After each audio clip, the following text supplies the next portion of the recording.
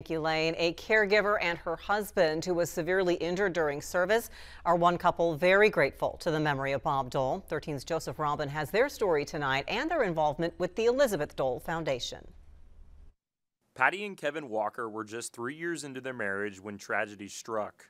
My husband was critically injured in 2004. He sustained a penetrating head wound in Iraq, and that's when my caregiver journey began. He was in ICU for 22 days on life support, and I had to learn to navigate the Army and how to care for him once he started getting better.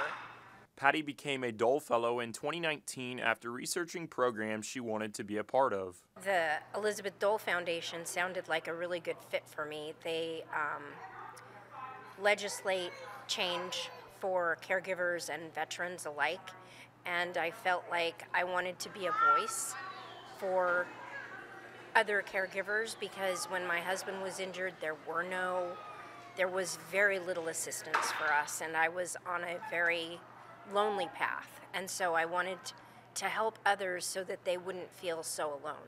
That support is vital for a caregiver taking on so much alone. Caregivers go through so much, and it's so much that the majority of the people don't know about because they don't see it unless they go through it. And it's just the day-to-day basics that you would normally do, they help them do.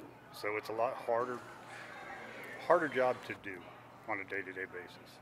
Patty says the Dole Foundation gives an impactful voice to caregivers like her. Politicians are able to create great change for caregivers and veterans alike, and I feel like it's really, really important for us to be able to advocate and talk and help people understand what life of a caregiver is like. It's incredibly difficult.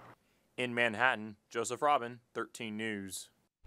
The Dole Institute's 20th anniversary celebration kicks off in Lawrence tonight. They will be there. They'll